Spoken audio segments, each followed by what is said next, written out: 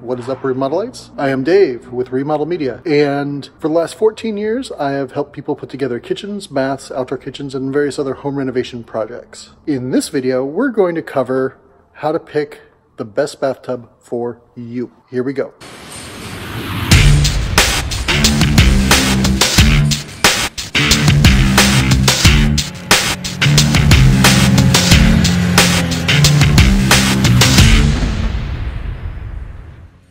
The first decision to make when deciding on which bathtub to get is how you want that bathtub to be installed. Installation number one is typically referred to as a 3-wall alcove installation.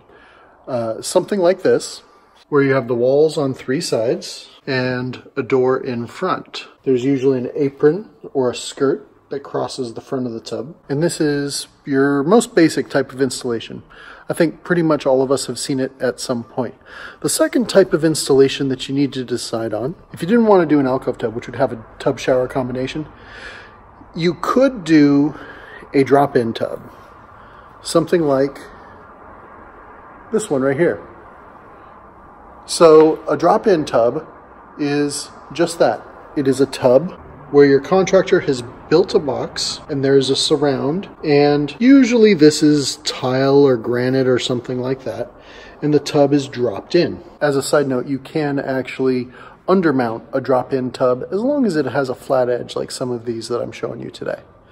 So the way they do that is they build up the plywood and take the tile or granite and go over the edge of the tub. The third tub choice is, of course, a freestanding bathtub. Now, many of us, when we think of a freestanding bathtub, many of us think of something like this. Clawfoot, cast iron, porcelain enamel, and definitely a very classic look, if that's the look you're going for. But there are a number of freestanding tubs, some with jets, some without, that we can do in a variety of different materials that are not clawfoot. Now, once you've decided on the installation of the bathtub, now you need to decide what material to use.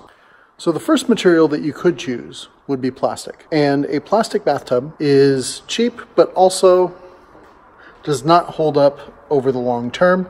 So I would only recommend this for a customer who was installing in maybe a house flip, or as a landlord, something where you're looking for super low investment. The way a plastic tub is formed is they take a fiberglass shell and they spray coat it with a gel plastic material that hardens, and so the support is actually coming from the fiberglass, which is not its original intent. Now, some things as a consumer to watch out for with regard to plastic tubs is companies have gotten good at using other words to describe the same or similar materials. So, for example, any word that has coat in it, gel coat, last coat, things like that. The other way companies get a little bit sneaky when they're labeling their plastic material is they make it rhyme with acrylic, or they make the word sound acrylic-ish.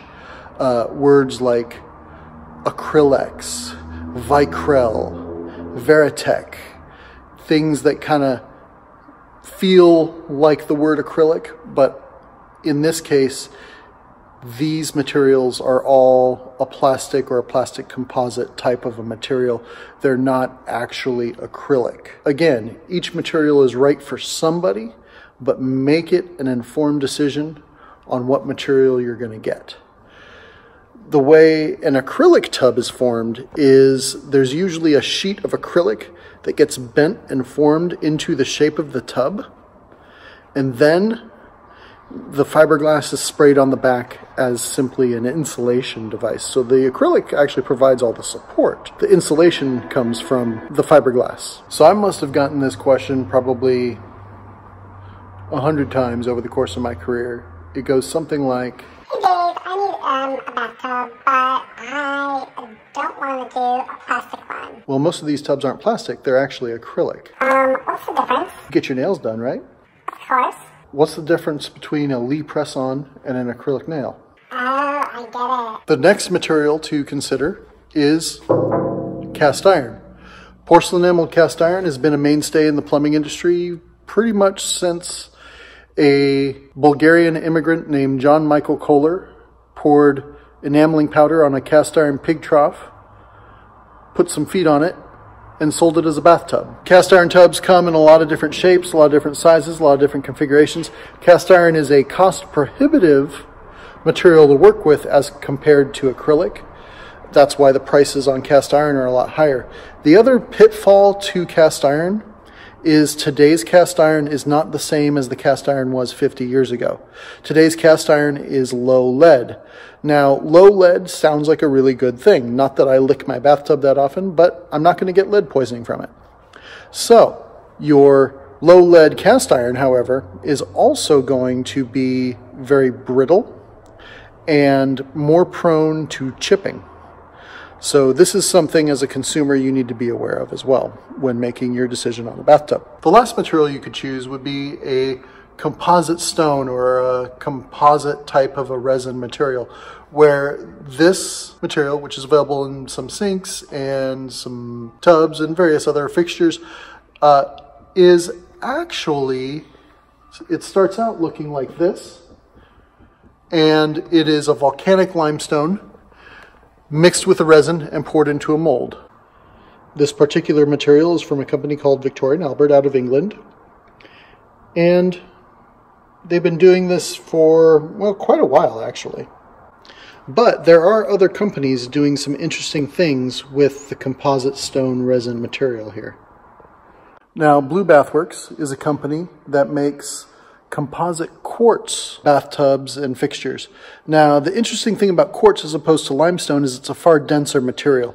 So when these folks actually emboss a tub, that is, they put a design on the side, that design is actually etched into the tub as opposed to like a screen print that some other companies would do. Other companies would do some sort of a screen print, put that on the side of a tub. This company actually, they can etch a design into the side of the tub and have it be structurally sound. Now, this material, bluestone, as I mentioned from Blue Bathworks, is a material designed by a designer named Michael Gottschalk. And as the story goes, he was looking for just the right stone for one of his projects because he's an architect, and he couldn't find it anywhere. So he went out and had it made.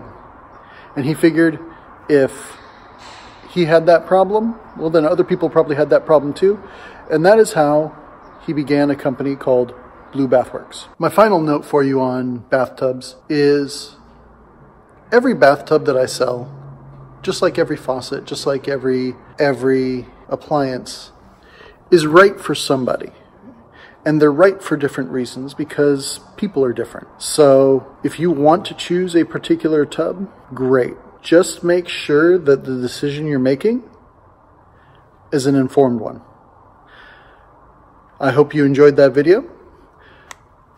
As usual, I will leave some relevant links in the description below, and go ahead and click here for more videos. Go ahead and click here to like and subscribe and do all those things. Make sure you ring the bell, and I will see you in the next one.